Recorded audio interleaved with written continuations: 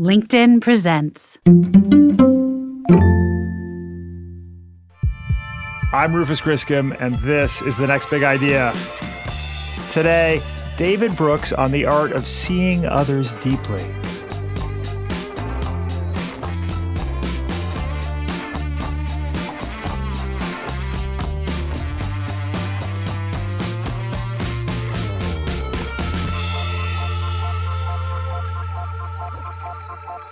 I'm here this morning with my producer, Caleb. Good morning, Caleb. Good morning, Rufus. And the reason you asked me to be here is there's something you want to confess? Indeed. Yes, Okay. there is. And this is something I've never told anyone else, Caleb. I haven't told my mother. I've never told anybody this. Wow. When I was 11 years old, I stole a Kit Kat from a convenience store. Whoa. Did you get caught? No, I actually got away with it, which made it worse. I had to live in secret shame for 40 years, Caleb. I know that sounds ridiculous, since we're talking about a 50-cent candy bar. That's what they 50 cost cents? back then. Yeah. This is back in the 1980s, Caleb, when you were not with us. And things were less expensive then, but 50 cents was a lot of money. And seriously, that memory haunts me, along with a few dozen of my other moral failures from my past. Various times when I've made selfish decisions or didn't take the high road. And that's always how I've thought of morality, these moments where we're tested and we're proven to be either made of the right moral stuff or the wrong stuff. I was intrigued to encounter a different view of morality last week when I read a new book by David Brooks called How to Know a Person. Let me play you a clip from the audiobook. He's talking here about the novelist and philosopher Iris Murdoch. She argues that morality is not mostly about abstract universal principles. Morality for her is mostly about how you pay attention to others. It means that a good person tries to look at everyone with a patient and discerning regard. That was a revelation for me, this view that the critical moral choice we each make is actually just in our daily interactions with each other. That if we choose to treat everyone, the individuals around us, with patience and empathy and curiosity, everything else that matters flows from that. And so before, you thought that morality was about the choices we make just during climactic moments, and that was kind of it. Yeah, I did. I mean, I had this sense that moment of weakness when I slipped a Kit Kat into my pocket, that was an immoral act. The universe was testing my moral compass, Caleb, and it turned out mine was defective. And I felt this sense of a crack in my morality. And so now, 40-odd years later, with help from Iris and David, have you adopted this new view of morality? Has this really changed how you approach the world and how closely you pay attention to other people? Well, I would say that I certainly prefer this idea to a world in which the line between the moral and immoral individuals is those who have stolen Kit Kats versus those who have not, for obvious reasons. Right. But there's just a line at the pearly gates in St. Peter's, like, Kit Kat stealers over here, please. Exactly. Right. No, exactly. No, I'm prepared for this. This is what I see coming. But what I would say is I think there's something appealing about this idea that what really matters is this often subtle distinction between whether we make an extra effort to see the people around us, to really listen to them, treat them with dignity. And that little distinction results in all these downstream effects about how we treat others that has a profound, larger impact on the world. But it's not an easy thing to do, I think, in the end. And this is something David Brooks found out in his journey writing this book and trying to evolve as a human, that resetting our thinking takes real effort. Yeah. So on the show today, he's going to teach us some of the skills that go into seeing others, understanding others, and making other people feel respected and valued. Well, since we're confessing, I think there's something I should own up to. Oh, wonderful. Yes, I'd love to hear it. Going into this interview, I have to say I was not the biggest David Brooks fan. I read his columns in the New York Times, and he's a great writer, but I just had kind of written him off as a little bit of a soppy, kind of old-fashioned conservative. But as I listened to the two of you talk, as I got to know him a little bit in that process of hearing someone come alive through conversation, I realized, like, whoa, this is a guy who is soulful, he's empathetic, he's surprisingly humble for someone who's had the success that he's had. And I think for me, the biggest revelation, this is someone who I actually have a lot in common with. So it was a real about face for me listening to this. It was kind of magical, actually. You might have had that feeling, Caleb, because he describes himself as a man of average intelligence with better than average communication skills. Did that resonate for you? It really did. I felt like he had peered into my soul there. I think I have gotten away with slightly above average communication skills that have masked some intellectual weaknesses within me. Well, your reframing of David Brooks, Caleb, is exactly the kind of reframing that David encourages in his book, How to Know a Person. Interesting. He says, we all have a tendency to diminish other people, to quickly kind of stereotype them. And I don't think it's radical to say that this is a real problem in our country right now. You can see it in the dismissive language we use to talk about each other. We talk about rednecks and coastal elites, the woke mob and Bible thumpers. I don't think David is so naive as to believe that empathy and curiosity about other people are enough to resolve the prejudices and discord we battle in the U.S. But he does believe that in this age of creeping dehumanization, anything we can do that's humanizing, anytime we can cast just and loving attention, as Iris Murdoch calls it, on other people, that's gotta be a good thing.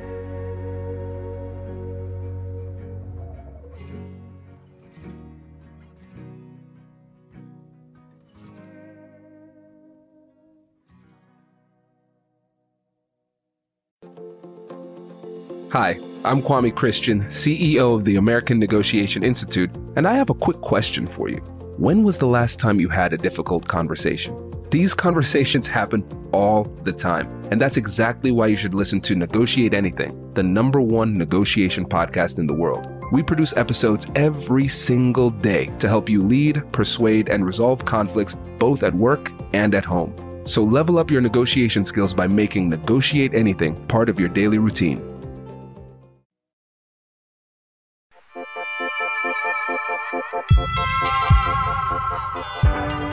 David Brooks, welcome to the Next Big Idea podcast. Thank you. I've brought whatever big ideas I have. I've brought them with me. Perfect.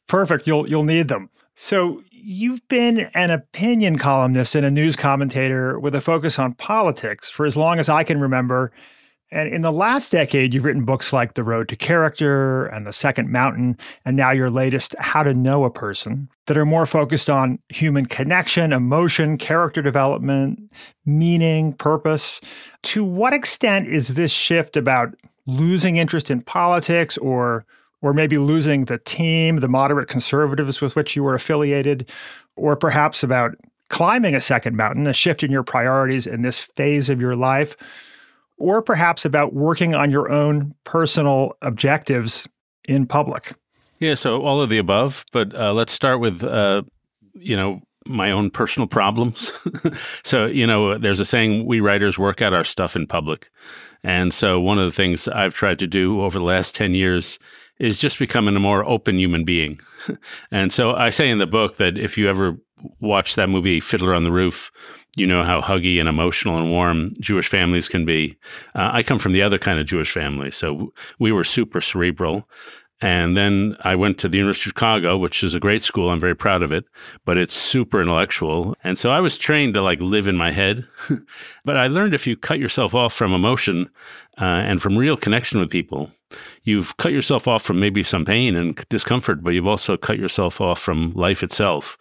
And so I've just tried to take a 10-year journey just to be more open and to be better at emotional connection and better at being a friend. So start that. But then on top, as I've tried to become a more humane person, our society has become less humane. In my job as a journalist, I just see an epidemic of blindness. I see people just feel invisible and unheard. And that's like Black people feeling their daily life is not understood by whites, rural people in the Midwest feeling coastal elites don't see them, lonely young people feeling nobody sees them, Republicans and Democrats looking at each other in blind incomprehension. So not only for my own sake, but for society's sake, it's just important that we get a lot better at the skills of building relationships and understanding other people.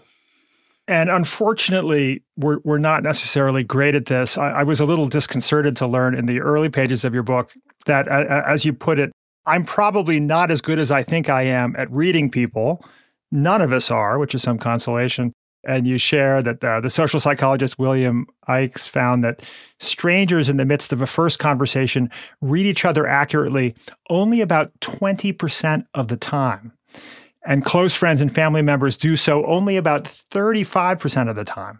Why are we so bad at this?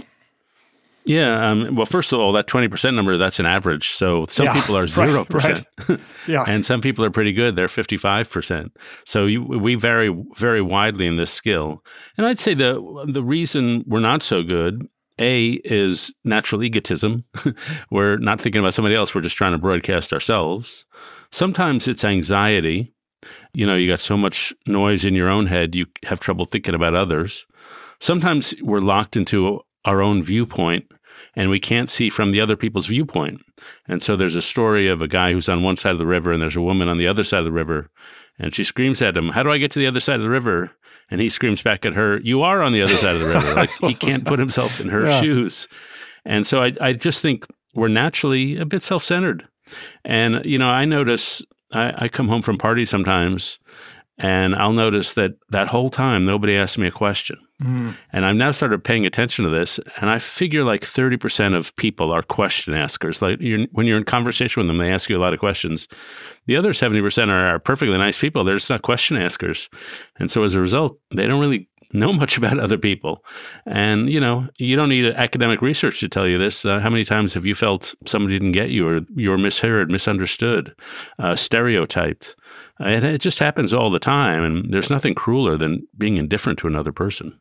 I fear that I have on occasion been the person at the party not asking the question. I mean, I've like you, I'm making progress on this front. But you can get better. I think that's the key point. And in the book, one of the key distinctions or dualisms I make is between diminishers and what I call illuminators. Yes. And so the diminishers are those people who stereotype ignore, they're not curious, they make you feel small. But illuminators are those people who are just curious about you. They're bright about you. They shine the beam of attention upon you, and they make you feel great. They make you feel lit up. And so part of the job of the book is to try to help people become illuminators and not diminishers. One of the things that I walk away from having read the book with is that being an illuminator is not only a public service, releasing a kind of contagion of affection into the world, but it's also a lot more fun. You have this wonderful description of a conversation you were having with a 93-year-old woman named Mrs. LaRue Dorsey, and the way that your mutual friend, Jimmy Durrell, greeted her. And this really stuck with me as like something to strive for. Do you want to share that story? Yeah, sure. So I'm down in Waco, Texas, and I'm at a diner with this 93-year-old lady named LaRue Dorsey. And she's like presenting herself to me as like this strict disciplinarian. And so I was a little intimidated by her. And into the diner walks a mutual friend of ours named Jimmy Durrell, who's a pastor down there. He pastors to the homeless. And he sees us and he comes over to our table and he grabs Mrs. Dorsey by the shoulders and shakes her way harder than you should shake a 93-year-old. And he looks into her face and he says, Mrs. Dorsey, you're the best. You're the best. I love you. I love you. And that stern disciplinarian that I'd been talking to turns into this bright, eye-shining 9-year-old girl. And so it's illustrated to me the power of attention, that whenever you encounter someone, they're secretly or unconsciously asking themselves a series of questions. Am I a priority to you? Am I a person to you? And the answers to those questions will be answered by your eyes, by your gaze, before they'll be answered by your words. And the most profound thing about that little anecdote is that Jimmy's a pastor, so he's a Christian. Yeah. And so when he looks at somebody, he thinks he's looking into the face of God. When he's looking at somebody, absolutely anybody, he thinks he's looking at somebody made in the image of God. And so I don't care if you're Christian, Muslim, Jew, atheist, agnostic. Approaching each person you meet with that level of reverence and respect is an absolute precondition for seeing them well. And so that's the first step in getting to know someone, is that initial gaze. And it turns out to be just very powerful. As you were describing that scene, there's a sense that you were looking with a bit of amazement and maybe an aspirational quality of a student trying to learn a language you don't speak, at this ability Jimmy had to take this woman who was kind of intimidating you a little bit, right, and just completely transform her state of mind. I mean, obviously, you've been on a journey of learning. Do you feel that you've spent time in your life as both diminisher and illuminator? I'm kind of a reticent, aloof guy. That's just my natural personality setting. But I find if you treat attention as an on-off switch, not a dimmer, it helps. So if I'm going to be with you, I'm going to be 100% with you. I'm not going to be 60% with you. And I was really drawn to a philosopher named Iris Murdoch, who was a novelist and a philosopher, and she died probably like a decade or two ago. And she says, attention is the primary moral act. We normally see other people in self-serving ways. How can this person help me? But if we can cast what she calls a just and loving attention on everybody we meet, then we'll be better and we'll make them feel better. And she says we can grow by looking. Attention is the first moral act before we decide to be honest or dishonest, be loving or unloving. First, it's a quality of attention. And if I look to you with critical eyes, I'm going to find flaws. And if I look at you with generous eyes, I'm going to find a person struggling to do the best they can. The way you attend to the world is the way you become in the world. I love the simplicity and humility of this point of view that Iris expresses, because we tend to think of morality as these kinds of pivotal decisions we make at certain moments in our lives. Do we take this action or that action? But in fact, this view is like, no, it's these little choices we're making all day long about how and if we see people fully. And you write, evil happens, describing Murdoch's view, when people are unseeing, when people don't recognize the personhood in other human beings. So essentially, if we make this decision to try to fully appreciate and see everyone in front of us, that has effects down the line of really meaningfully changing how people interact. Yeah, and at the most extreme case, unseeing leads to horrible massacres and murders. And I have a quote in the book from another book called Machete Season from a French journalist. And the French journalist was interviewing people who committed the Rwandan genocide. And he's talking to a guy who happened to take a machete to his neighbor, a guy he'd lived next to for 25 years. And the guy says, in the middle of when I picked up the machete, I looked into his face. I did not see the face I had known all those years. It was just kind of blurry. And so in that moment of genocidal rage, he is literally not seeing the face of another person. And so that's the act of dehumanization, of not seeing other people's faces. And to me, any act of humanism is trying to see the other's face, trying to see the world a little from their point of view. When I was in high school in Washington, D.C., where you are now, my father would sometimes ask me to pick up the dry cleaning or go get the car from the shop. And I would go and say, hey, I'm Rufus's son. I'm here to pick up the dry cleaning. And the guy would say, how is your father? Please tell him that Jimmy said hi. Will you tell him that? Will you tell him that I said hi? And I said, well sure, yeah. And then pick up the car. Boy, I love your dad. Will you tell him that Lewis said hi? And so I came home and I finally said, Dad, what are you saying to all these people? He said, well, I just asked them about their lives. Yeah. And the notion that such a small thing could have such a momentous impact really kind of stuck with me. I'll throw out, too, that my father is a passionately religious guy. He tried his very best to raise me as an Episcopalian. It didn't take. I couldn't quite square religion with my scientific understanding of the world. And I think I've always seen religious belief as both a positive and negative force in the world. But when I think about the positives, I do think about individuals I've known who radiate love and goodwill And I wonder whether, we're talking earlier about the importance of sort of seeing the soul in the eyes of people. Do you think that is a necessary part of the equation, or is it just additive from your perspective? I don't think you have to be religious to see people well. I mean, religious people, I happen to be a person of faith.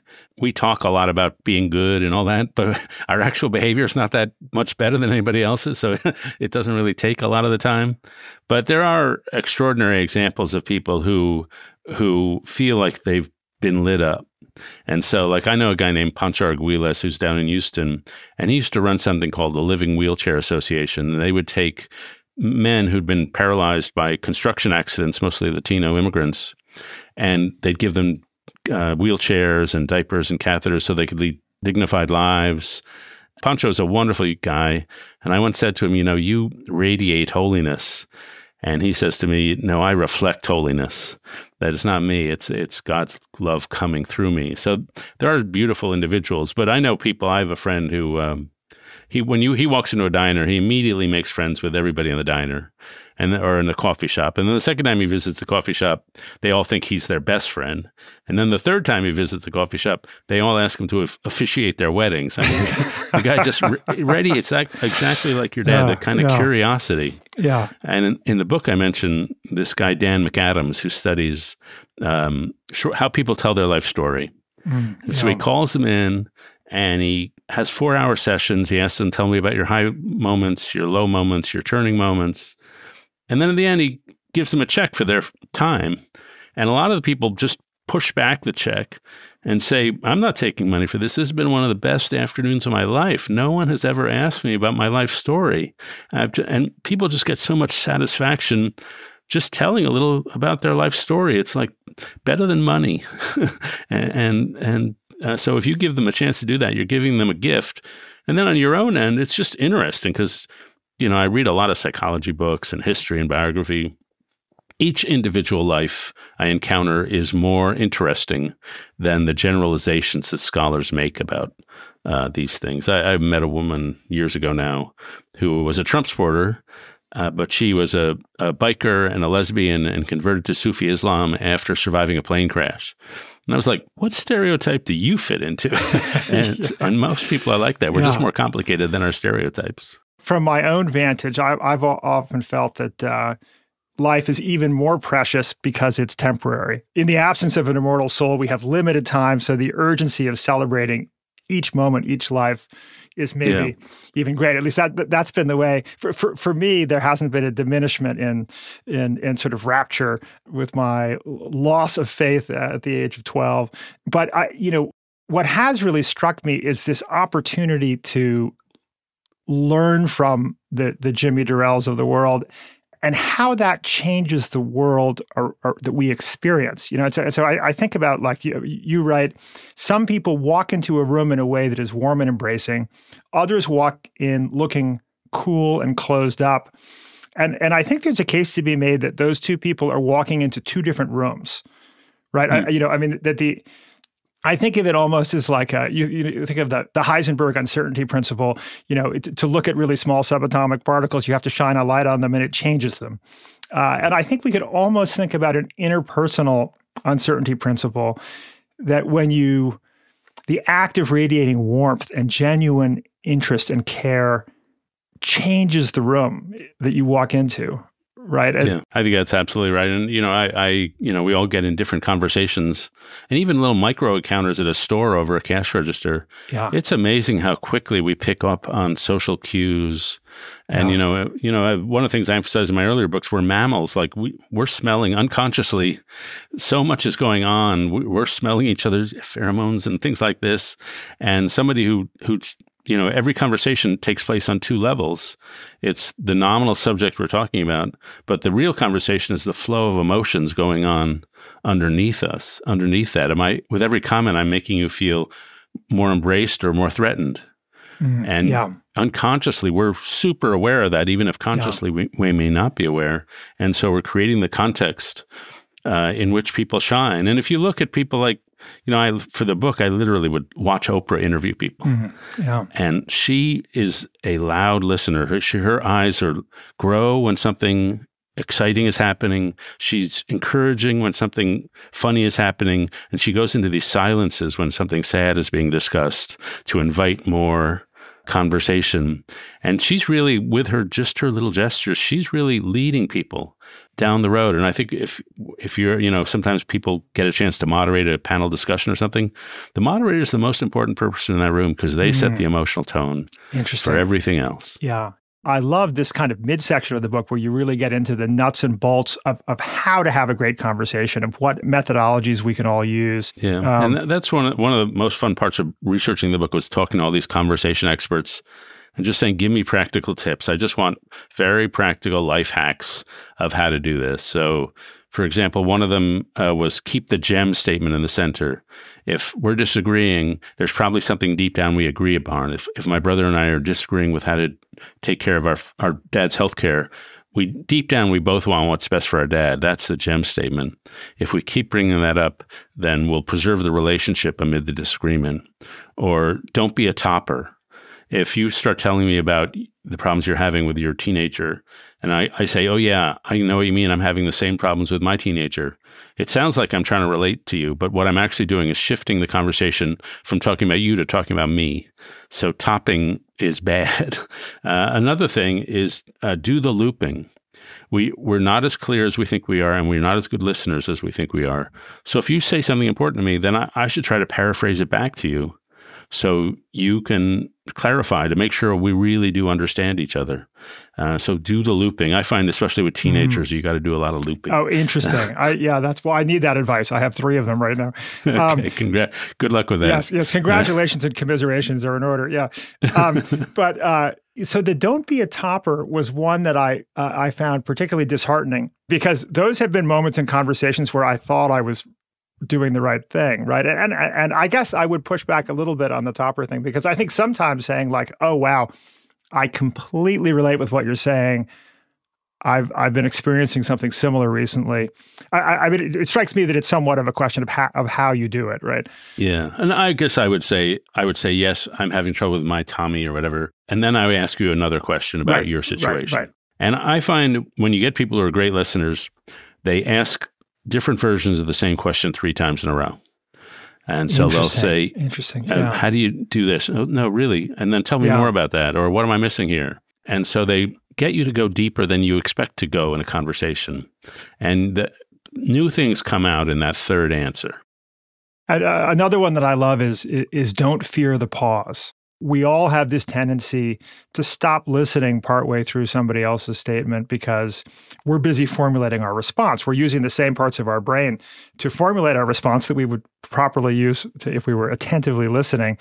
And so I love this advice of waiting a few seconds, if necessary, raising your hand to sort of signal, I'm digesting and processing what you said, and then formulate your response. That's so powerful. Yeah, but apparently the Japanese culture is more comfortable with those pauses. That I read, I think, in a book called Kate Murphy's book, You're Not Listening to Me, that Japanese is comfortable with 8-second pauses. And you don't want to do that all the time, but I have a friend, not in Japan, but in Tulsa, Oklahoma, and when you talk to him, he raises the hand, and he honors you with that pause. Now, sometimes if we're having like a witty conversation, we don't want to be a pause. We just want to like leap in on top of each other. But if it's something serious, then that pause is a sign of respect and a sign I'm really taking this seriously. I'm thinking this through. I'm really listening all the way, 100% to you. Yeah. What I really love is this notion of helping to co-author a new idea. This sense of being kind of deeply engaged in a collaborative exercise to just explore ideas. And you had this wonderful description of this early 20th century British statesman, Arthur Balfour, I think it was, right? Who was known as a great conversationalist. And you wrote that he would take the hesitating remark of a shy man and discover in it unexpected possibilities. He would probe it and expand it until its author felt that he had really made some contribution to human wisdom. And he would leave walking on air, right? Yeah. That's a wonderful thing to be able to do. Yeah, and we think of great conversations as people who say witty things or profound things, but really they're people who have the ability to receive you and then lead us all on a joint exploration there's another story I have in the book, which, as I say in the book, could be apocryphal, but is still instructive. And that's the story of Jenny Jerome, who later would become the mother of Winston Churchill. But when she was a young woman in the late 19th century, she was invited at a dinner party and was seated next to William Gladstone, who was prime minister. Oh, yeah. And she left that dinner party thinking that Gladstone was the cleverest person in England. And then a couple of weeks later, she happens to be seated next to Benjamin Disraeli, Gladstone's great rival. And she left that dinner with Disraeli thinking that she was the cleverest person in England. Yeah. So it's good to be Gladstone. It's better to be Disraeli. If people leave the party thinking, wow, I'm so interesting, then you've done something nice for somebody, and you've probably learned a lot. Well, and then one other recommendation you make is to ask big questions. And you suggest questions like, what crossroads are you at? If you died tonight, what would you regret not doing? Maybe sometimes we feel that asking these kinds of large questions is off-putting, but in practice, people respond pretty well, you found. Yeah, and I think we're too shy rather than too invasive in conversation. Now, kids are really direct question askers. One of my favorite stories in the book comes from a friend of mine named Niobe Way, who was teaching 8th grade boys how to do interviews to journalists. And the first time she does this, she says to the boys, okay, you can ask me anything and I'll answer honestly. And the first question out of a boy's mouth is, well, are you married? She says, no. Second question, are you divorced? She says, yes. Yeah. Third question, do you still love him? And she's like, has her breath sucked out of her lungs because it's such a direct question. She says, yes. Then another student says, does he know? Do your kids know? Like, kids are phenomenal at asking questions. We get a little shy about it. And of course, that's appropriate. When you first meet somebody, you want it to be a shallow conversation. Like, I'll ask people, where are you from? Because I learn a lot from where people grow up, or where'd you get your name? That gets people talking about their families. But after you've established trust and people are comfortable with each other, then you can ask those bigger questions. If this 5 years is a chapter in your life, what's the chapter about? Or, what's a commitment you've made that you no longer really believe in?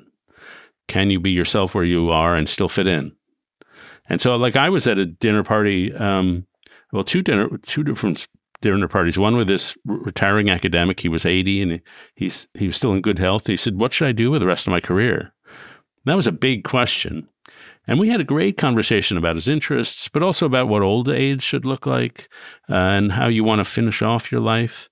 It was a great conversation. Another time, we're at a dinner party and I ask people a question my wife always makes fun of me for asking, how do your ancestors show up in your life?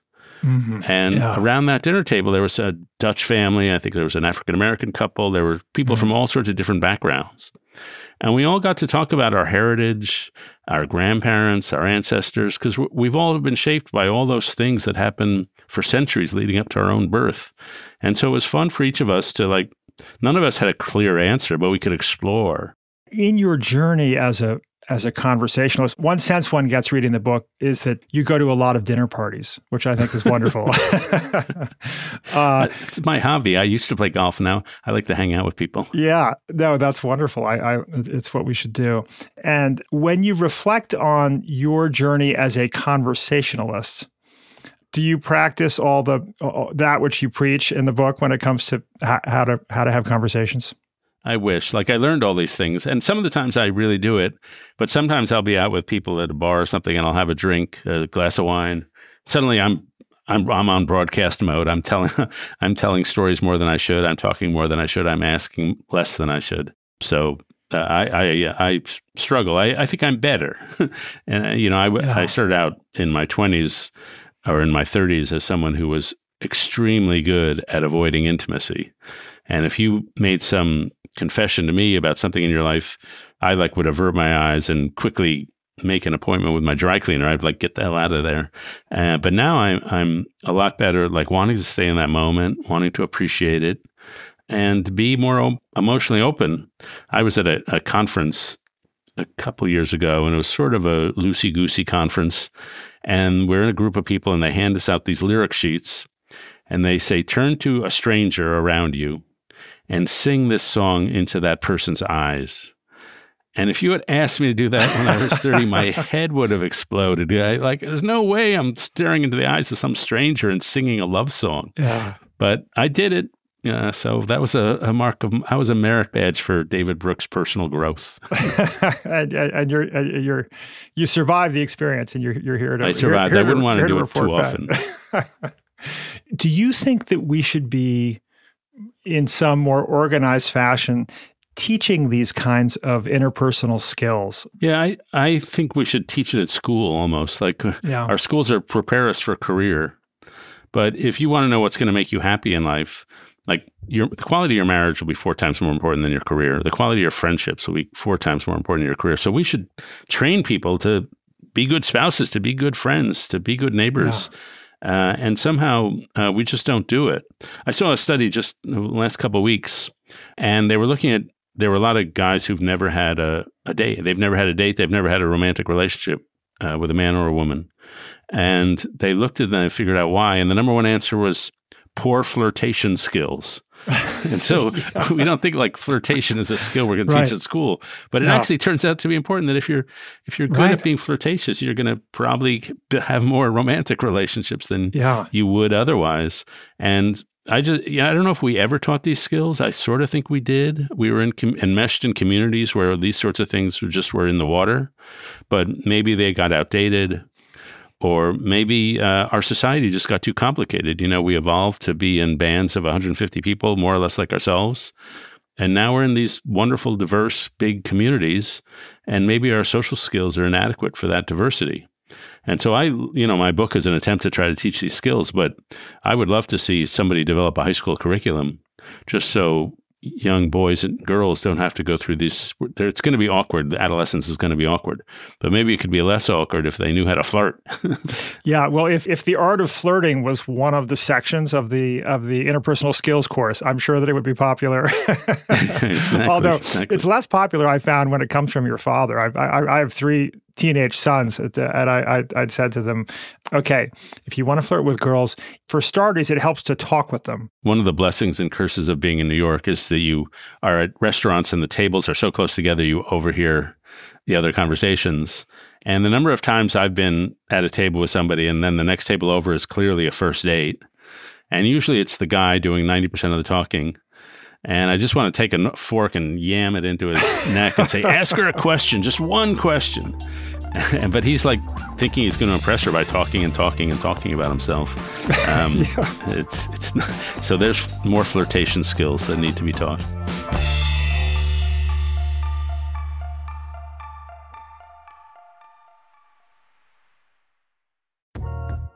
Hi, I'm Jonathan Fields. Tune into my podcast for conversations about the sweet spot between work, meaning, and joy. And also listen to other people's questions about how to get the most out of that thing we call work. Check out Sparked wherever you enjoy podcasts.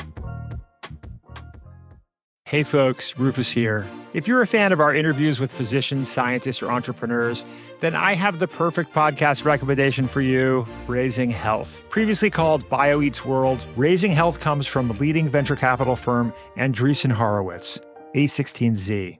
Each episode, Raising Health dives deep into the heart of healthcare, biotech, and AI with A16Z general partners. Along the way, they explore the real challenges and opportunities in health and biotech entrepreneurship. Not to mention, you'll hear raw insights and actionable advice from notable guests like Omada CEO and co-founder Sean Duffy, and AI expert and Incitro CEO Daphne Kohler. Don't miss out. Follow Raising Health wherever you get your podcasts.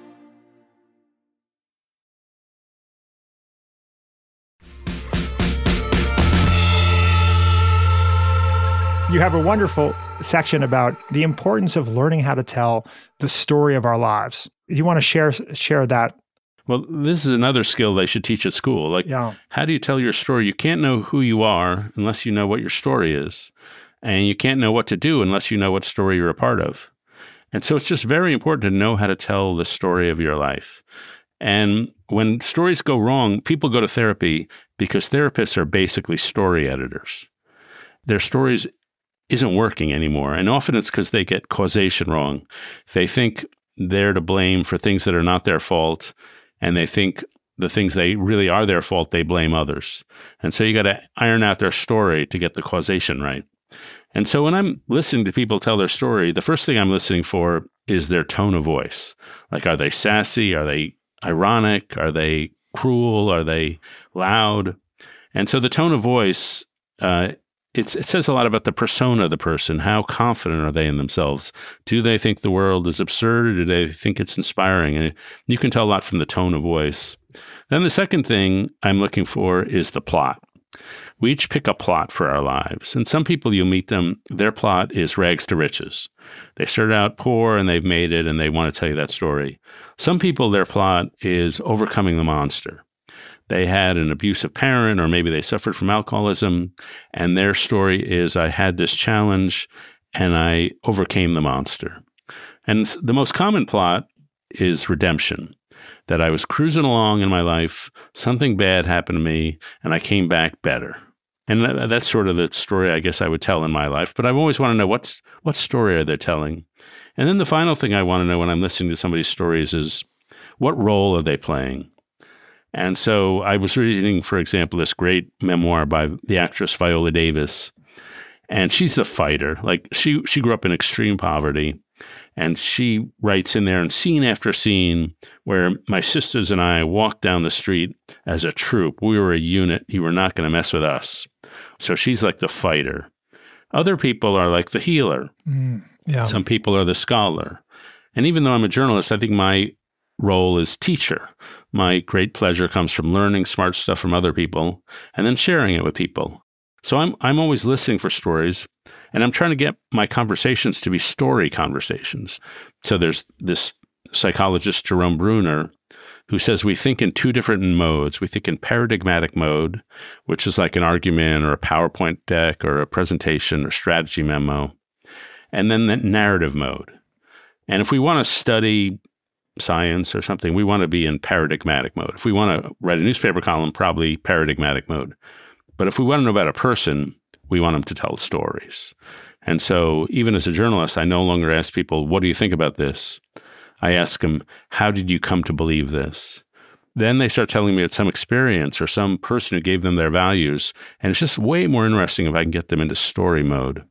This shift between paradigmatic mode and narrative mode, this sounds like something that has been a change for you, that you basically decided that narrative mode is more important for understanding the world, which is to say, more specifically, understanding the people around you, right? And that you're choosing to spend more time in narrative mode, right, and less time in this analytical mode, and that's a choice. But I think I try to do a little balance of both. So, for example, I have a chapter in there on personality types. You know, just as a geologist, they can study a rock face better because they know the different kinds of rock. If I know the different kinds of personality types, I'm going to know something about you. If I know you're conscientious, then I know you're very self-disciplined. I know you're probably good at exercise regimes. You're good at losing weight, but maybe you're a little rigid. And so I have that template in my head. It helps me see you the way you fit the template and the way you don't. And so I'm going to want to know a lot about the general patterns of human nature. But then I'm going to apply it to you, the unique person you are. You know, you've mentioned science a few times. I go into this only a little in the book, but I spent a lot of time talking to neuroscientists about perception. Yeah. And, you know, the way perception works is not the way I thought it worked. I thought we open our eyes and, you know, data floods in. But if we tried to do that, there would be too much data. Our brain couldn't handle it. So the mind, it turns out, is sending out predictions or models of what it expects to see and then checking with the eyes to make sure the models are right. Yeah. So it's prediction correction. Or as Anil Seth, a great neuroscientist, said, it's a controlled hallucination. Yes. We're hallucinating the world, and then we're trying to make sure our hallucination is roughly accurate. Yeah. And so with that in mind, when we see another person, we have to understand they're creating their own world with their own models. And it's a miracle at all we see the same world. But we should certainly not presume it's going to be automatic that the way you see things is going to be the way I see things. In fact, it's very unlikely. And so that's why conversation is so important. I just have to ask you over and over again, well, how do you see things? And here's how I see things and how interesting that's different. I'm curious to know, we were talking earlier about storytelling, and you mentioned that you tell the story of your own life probably as a story of redemption. How would you tell the story of your own life? I tell the story of my life as trying to go deeper throughout my life. I was always an average person with above average communication skills. In 11th grade English, the teacher, Mrs. Dewsnap, said to me, "David, you're trying to get by on glibness. Stop it." And on the one hand, I was humiliated because she called me out in front of the whole room. On the other hand, I thought, wow, she really knows me well. I'm honored. But so I had this phenomenally lucky career. My career has been way above any expectations, where I had a few lucky breaks. I met William F. Buckley at the right moment. He gave me a job out of some miracle connection. And then it was a more successful career than I ever thought. But I found that career success fails to satisfy, which most everybody finds. And then about 10 years ago, I went through a really hard season of divorce and sadness and paying the price for not having these social values. And so there was a lot of loneliness and an absence of really good friends who I could hang out with on the weekends. So I went through this valley, and I wrote this book, The Second Mountain, about this period in life. Yeah. And I said, you go in the first mountain, which you think is your career, you're going to build your identity, you get knocked off the mountain. You're in the valley. And I quoted a theologian, Paul Tillich, who said that suffering interrupts your life and reminds you you're not the person you thought you were. It carves through what you thought was the floor of the basement of your soul and reveals a cavity below, and then carves through that and reveals a cavity below. So in those tough moments, you see a lot deeper into yourself than ever before, and you realize that only sort of relational food or moral food is going to fill those deep spaces. So in 2013, I went through a very sad period. 2014, listened to a lot of very sad Irish music, like Sinead O'Connor was just about the happiest thing on my playlist. So, but then I grew, and you can either be broken by misfortune or broken open. And I hope I was broken open. I became more vulnerable, more open. And so that's the little tale I tell myself. It's a journey of a guy trying to become more human. Well, on the topic of isolation and periods of challenge, I think it's fair to say that our nation is going through a period of challenge in terms psychologically, right? It's kind of a fraught moment in history when you look at levels of depression, of a collapse of trust. Do you want to share some of the statistics about where we are as a country right now? Yeah, it's just weird that we're going through this sort of social and relational crisis. And it shows up in a million statistics: the rising mental health problems, rising depression rates, rising suicide. Suicide's up by about 1/3 since 2000. Among teenagers, it's up much higher. But then there are weirder ones, like the number of people who say they have no close personal friends has gone up by 4 times since 2000. The number of people who say they have less than 5 friends has gone up since 2000. The number of people who are not in a romantic relationship has gone up by 1/3 since that time. 2 generations ago, if you ask people, do you trust your neighbors? 60% say they trust their neighbors.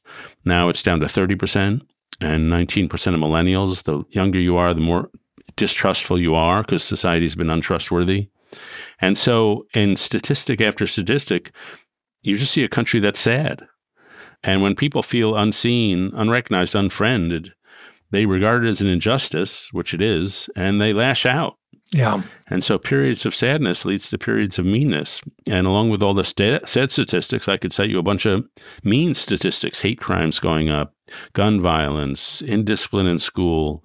And so it's just a social breakdown. And I've learned over these years, you can't have a healthy democracy on top of a sick and rotten society.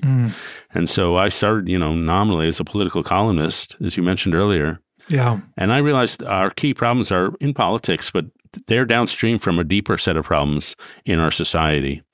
And the book is meant to be a little ray of hope. Like, here's how we can actually treat each other better and build trust. If we can't build trust, you can't build trust with somebody who doesn't understand you. And so this skill of seeing others and being deeply seen is the precondition for rebuilding trust. And if your society doesn't have trust, it doesn't have a lot. Yeah, and when a population, when a collection of people is isolated and dispirited, it opens up opportunities for demagogues, doesn't it? How does this relate to what you call the politics of recognition? Yeah, well, when you feel invisible, you want somebody who will recognize you. Yeah. And if you're, say, in the Midwest, in a former steel town, and you feel you've been left behind by the economy, but not only that, the people who run the media, the people who run the universities, the people who run Hollywood, they're all from a class that has nothing to do with you, and they seem to look down on you. You're going to lash out, and you're going to find somebody who can make you feel seen. And demagogues do that. And then what happens is everything becomes politicized, because politics gives the illusion that you're going to get what you want. It gives you the illusion of a moral landscape. There's the good guys and the bad guys. It gives you the illusion of community. I'm on my Republican team or my Democratic team. But these are all illusions. Politics doesn't give you real community. You're not like hanging out with each other. You're just hating the same thing. You're not really doing moral action like sitting with the widow or feeding the hungry. You're just like getting indignant on Twitter. And so politics is a false form of social therapy that people have leapt into. But now our late night comedy is politicized. Our sports are politicized. Everything's politicized. And we've become over-politicized and under-moralized as a society. We talk about politics too much in our relationships and being considerate too little. One of the things I learned from this philosopher, Max Honneth is his name, that every society has a recognition order, what he calls a recognition order. And in a fair society, everybody's recognized. In our society, only a few people are given a lot of recognition, mostly the highly educated, highly affluent, highly good-looking. And so we have a scarcity of respect, or a maldistribution of respect. And part of the book is to try to redistribute respect more broadly than it is right now. Do you think that we can kind of interaction by interaction, dinner party by dinner party, block party by block party? Is there a pathway towards really fundamentally changing the dynamics in our country? What do you think? I'd see it in my own life that my relationships are just richer because my way of being in the world is richer. Yeah. With most people in the world, you can begin to develop a stronger understanding of each other. And I really think there's an ideology going around that you can never really understand another. And of course, you can't all the way. We can't understand ourselves all the way. But I've read books of history where the historian is writing about people who lived in very different technological era, say the Middle Ages, very different cultural era. And yet you really feel an identity with the people she's writing about. Zadie Smith is a great novelist. Yeah. And she had a passage in an essay she wrote recently. She was calling her own girlhood. And she said, when I was playing in my friend's house, I would try to imagine what it would be like to never leave. What it would be like to grow up in this house, whether they were Ghanaian or Bangladesh or from Ireland or whatever. And she said, I was an equal opportunity voyeur. And I thought, what a great way, A, to prepare yourself to be a novelist, like imagining all these other lives. But what a great way to prepare yourself to be a good student of other human beings. And I just have to think in a world that's getting more dehumanized, that anything we can do that's humanizing, that tries to see the world from another point of view, that's got to be a good. I don't know if it'll change the world, but it's got to be a good thing to do on its own.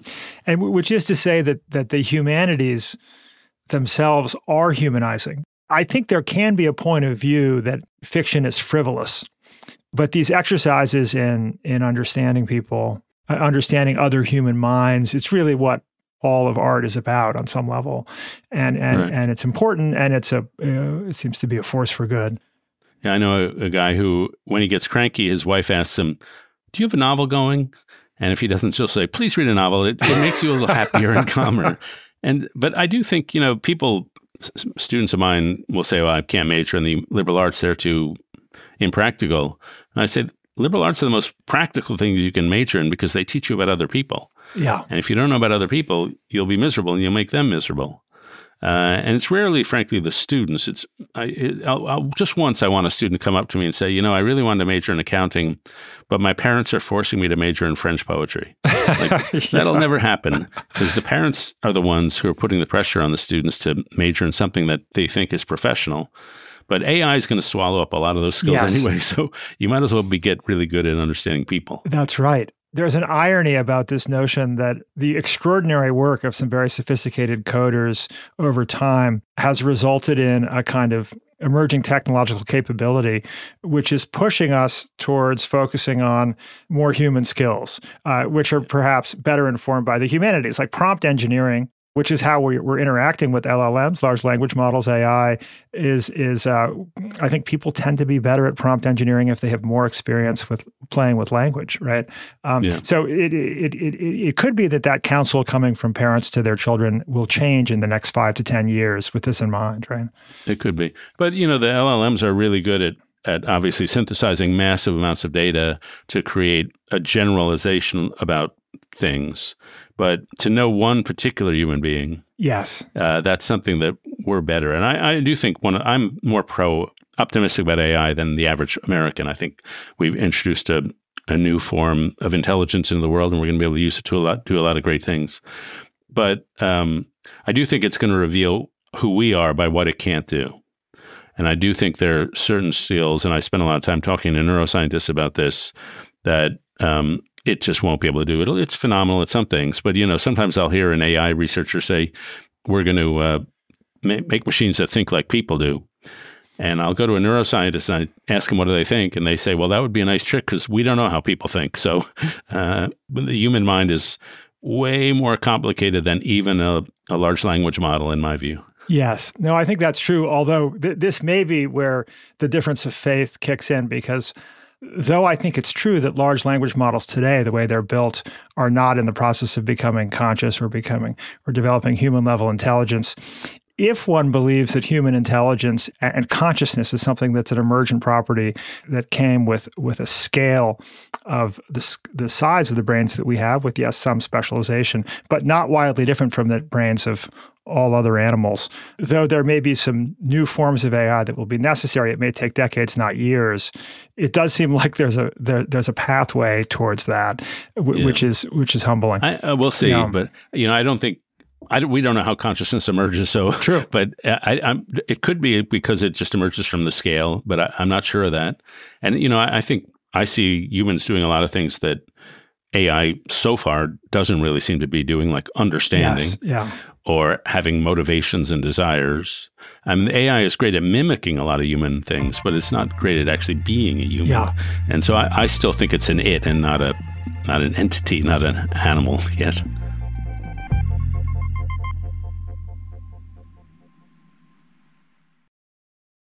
I think it could be useful to take a step back and tell you a little bit more about why we do what we do at the Next Big Idea Club. We do it because our lives have been transformed by books. Fresh ideas from the world's great thinkers we find both fascinating and useful. And yet we know that books can be really long. And we have limited time. We know that you're busy. There is a universe of brilliant ideas stuck in books, trying to get out, trying to get into your ears. So we created the Next Big Idea app, which delivers the key insights from the best new books directly into your ears in only 12 minutes from the authors themselves. This part is important. Other book summary apps summarize books without permission from the authors, who deliver the heart and soul of these books. We want to give you the authentic article, and we want to help authors succeed. We want their ideas to be discovered. And we hope that after downloading our app, you will also buy their books. Every time someone downloads our app, and every time someone subscribes and joins our community, it puts a bounce in the step of all of the 9 amazing members of the Next Big Idea Club team. Guaranteed. You subscribe, and you will put a bounce in our step, maybe 2. Please join us. Just search for Next Big Idea wherever you get your apps. There is no better way to get smart fast, and no better way to put a bounce in our steps. Download the Next Big Idea app right now.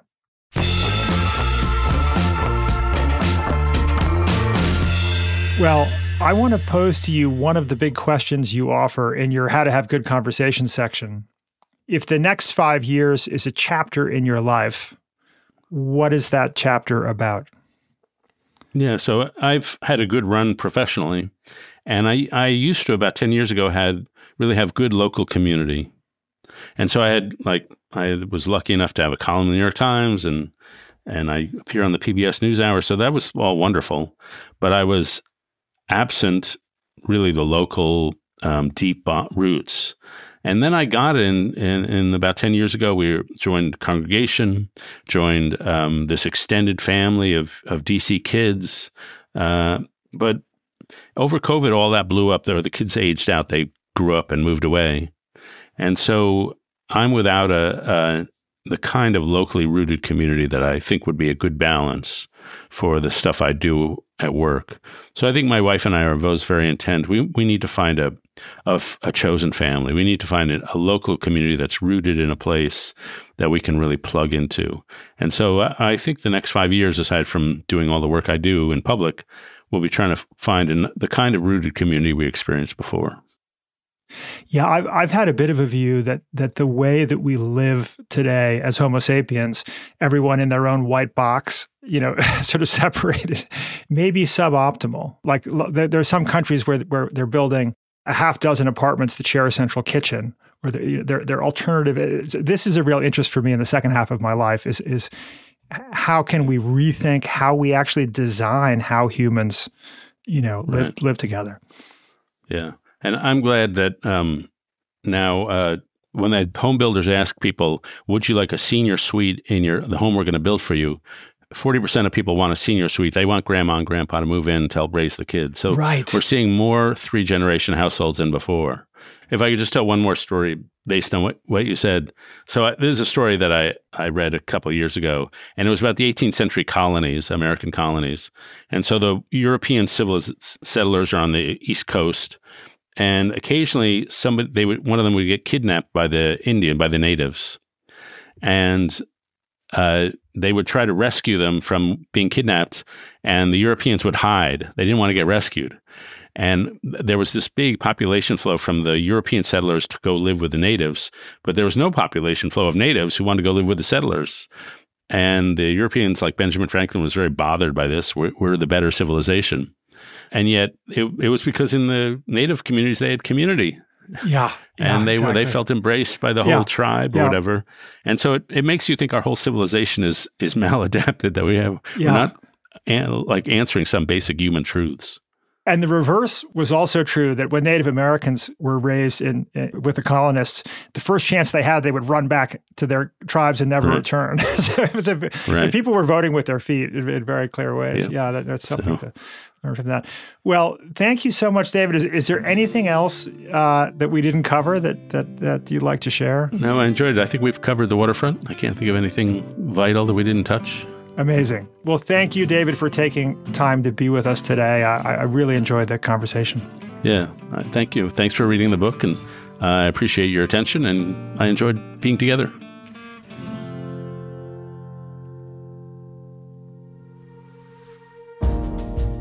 David Brooks is an opinion columnist for the New York Times and author of The Social Animal, The Second Mountain, The Road to Character, and most recently, How to Know a Person, The Art of Seeing Others Deeply and Being Deeply Seen.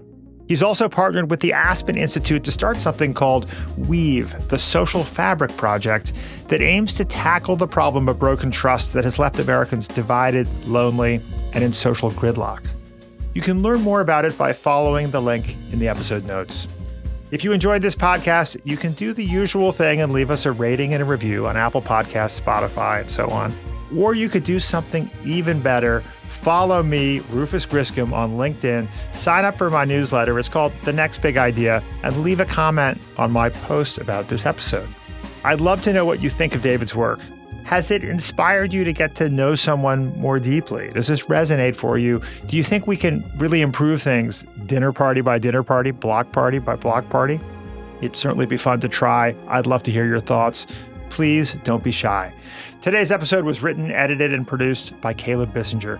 Sound designed by the effortlessly talented Mike Toda. The entire team at the LinkedIn Podcast Network looks at us with just and loving attention whenever we see them on Microsoft Teams. I'm Rufus Griscom, and I'll see you, really see you, next week.